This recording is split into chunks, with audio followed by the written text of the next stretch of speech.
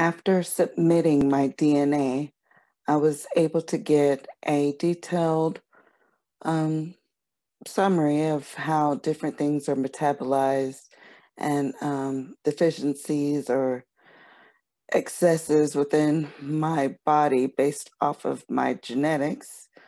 As far as alcohol metabolism, caffeine metabolism, lactose intolerance, which it seems I'm at an increased likelihood of.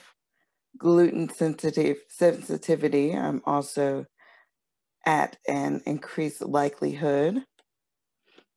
This was very disheartening to find out that I have an increased likelihood of weight management problems. And this whole 360 degrees would be 100%. And I'm not quite 100%, but very much close to it. So let me see. All right. So as you see, if this whole circle would be 100%, I'm probably at 95 at least percent of being challenged by weight management. And this is something that I have struggled with my whole life. And they say this trait is influenced by 50% genetics and 50% lifestyle. And with my genetic factor being almost 100%, it's going to be indicative that I practice a healthy lifestyle. But with sarcoidosis, it does make it difficult to be active because of your physical limitations and because you're not being active and that kind of causes you to feel a little bit isolated, which can in turn translate into finding comfort in food or other vices. So since I do not have the genetics in my favor, I must practice a healthy lifestyle. Their recommendations are to reduce my calories in and increase my calories out. I'll see what I can do about that. And quality is the key as far as the types of food that I eat, and to get plenty of fiber. And this is the DNA stuff and their citations.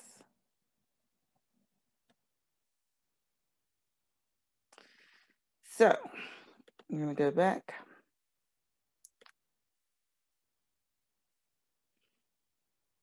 I never felt that I was lactose intolerant, but I've never liked milk. So maybe that's why I never really craved it, because my body didn't need it. Gluten sensitivity. I know a lot of women in my family believe that they are sensitive to gluten. Stress eating. Prior to being diagnosed with a chronic illness, I was not a stress eater, but I did eat to be entertained. Carbohydrate metabolism.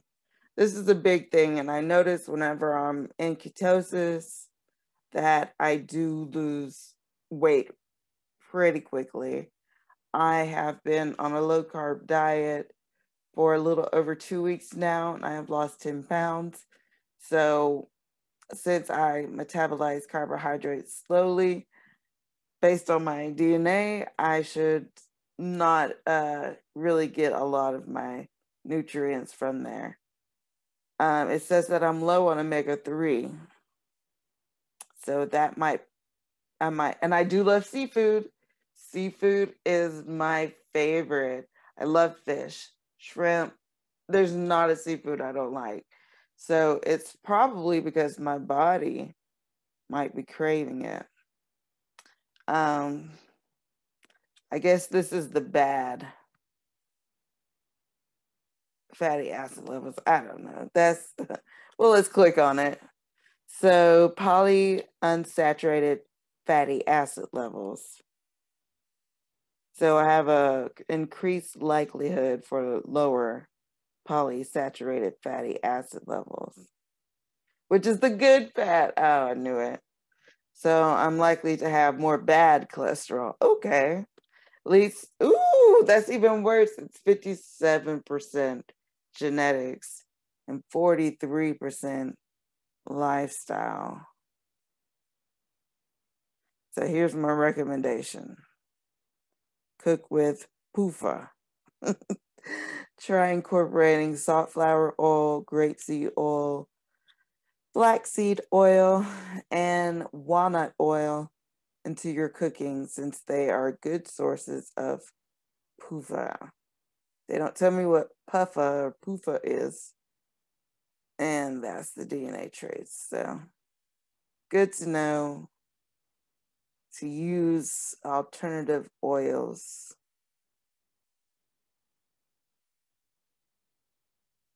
Salt sensitivity, I'm about 180, not a little bit more. So I don't like salt that much, so that's good. But certain things you got to put salt in, you know? So I'll just be careful of that. Monosaturate. Okay, so this is probably the, oh, what is monosaturate? I think that's the, you have an increased likelihood of low saturated fatty acid levels. Mufa. Good fat. Okay, so yeah. My cholesterol and my fat, I got more of the bad based off of my genetic makeup.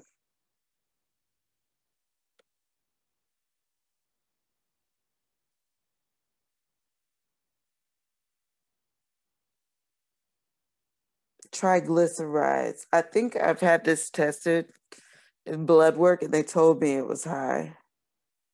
Yeah, I have a moderate likelihood of elevated triglycerides. Most of the fats that exist in food in your body are in the form of triglycerides.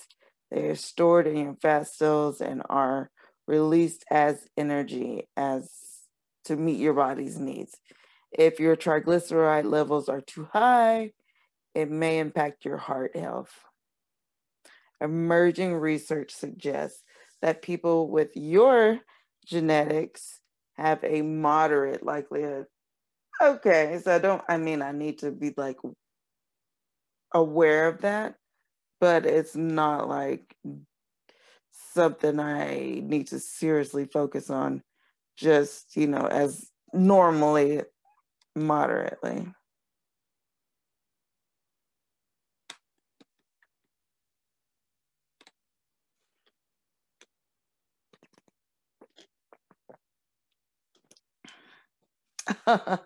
This is another thing that hurts. Weight gain after diet. Regain more. Okay, it's not as bad as where's my little fat guy? This chick right here is actually a girl with a weight management thing. Dang near 100%. At least regain more after diet. It is more than half. But let's see what they say. What are their recommendations? So it's 60% genetics, 40% lifestyle. So that's kind of disheartening. Like, even if I'm like 100% on my lifestyle choices, there's a 60% chance that I will regain the weight. Think on that.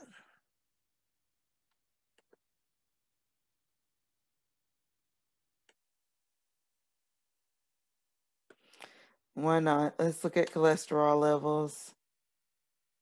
Moderate. Okay, cool. Let's see if they have any. Nope. No suggestions. Okay, so this is more heavily influenced by the environment and lifestyle choices. So that would be okay, so the type of essential for your body's function is used to make vitamin D, hormones such as testosterone and estrogen, and the structure of all your cells. Your body's naturally make most of the cholesterol it needs. Good, good, good. So the things I need to be mindful of are I know this because I can drink coffee and go right to sleep, but my caffeine metabolism is slow because I can drink it and a cup of coffee and go right back to sleep. I need to be mindful of the lactose intake, glutton, the gluten sensitivity, the weight. Those are good.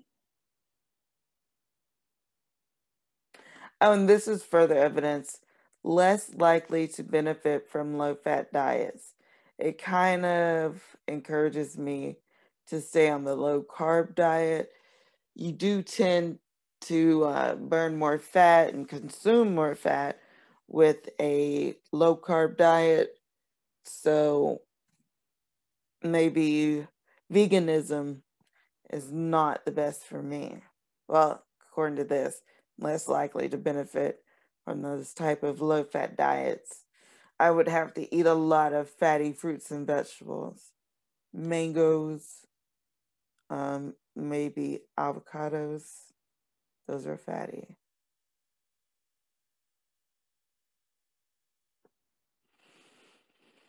I'm low on omega-3s. I used to take them more ritualistically, but those pills are so big. But after seeing this, I will start taking more omega-3s. Leave the carbs alone. Moderate the salt because I'm sensitive to it. And pretty much when I choose a lifestyle, I need to commit to it 100%. So since I've chosen the low carb lifestyle for a little over 2 weeks now, and I have lost 10 pounds, only cheated once because it's like right before Christmas. And last night I had a glass of eggnog, but that's still pretty good. So yeah, that is my diet traits. Um, as far as the information they provided, it does give you a diet where you can download your information before you get your results. You fill out this questionnaire so they can give you things like your diet. My skin report.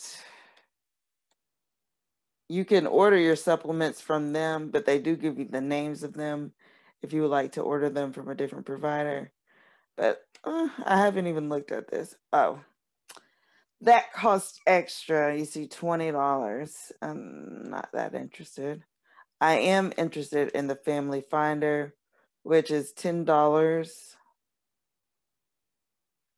I plan on doing that in the future to see if I can find any family members as distant as they may be or close as they may be that also have sarcoidosis or any neurologic disorders such as neurosarcoidosis or MS or anything similar. So yeah, not everything is free.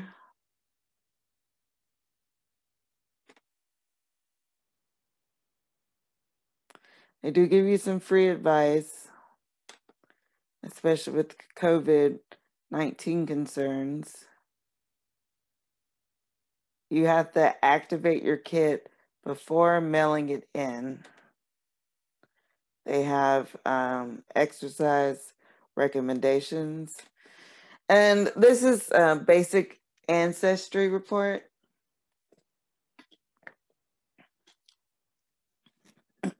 I'm African American. And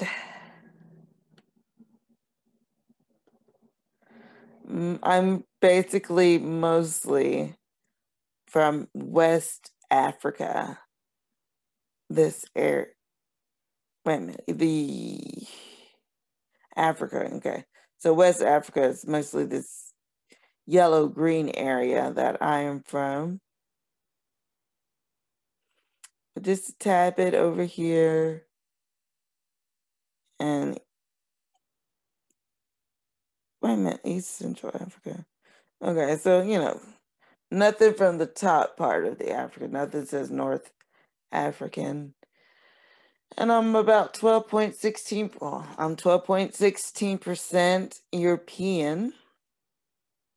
And that is from the British Isles. After talking to my family members, the British Isles is here.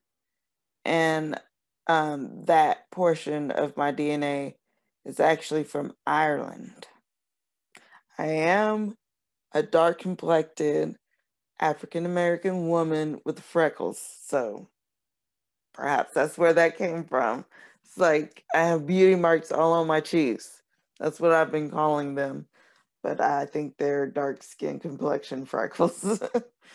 So yeah, just a little teeny tiny bit of Scandinavian, which is significant because other than African Americans, Scandinavians are the most likely to, the highest population of sarcoidosis diagnosis. And I was always told I had like a little bit of Native American in me.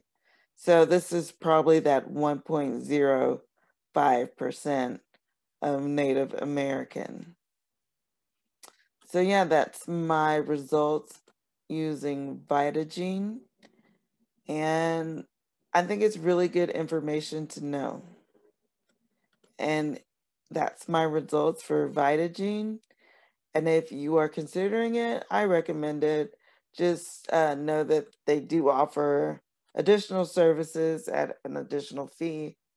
But it's really cool to know how to, which lifestyle choices you need to make based off of your genetic traits to live the best life that you can live and accomplish your goals. So out of a 10, I'm going to give it a 9. I would give it a 10 if it broke it down in regions in the ancestral part instead of the broad regions that it offers in the descriptions. So that's my review. Thank you.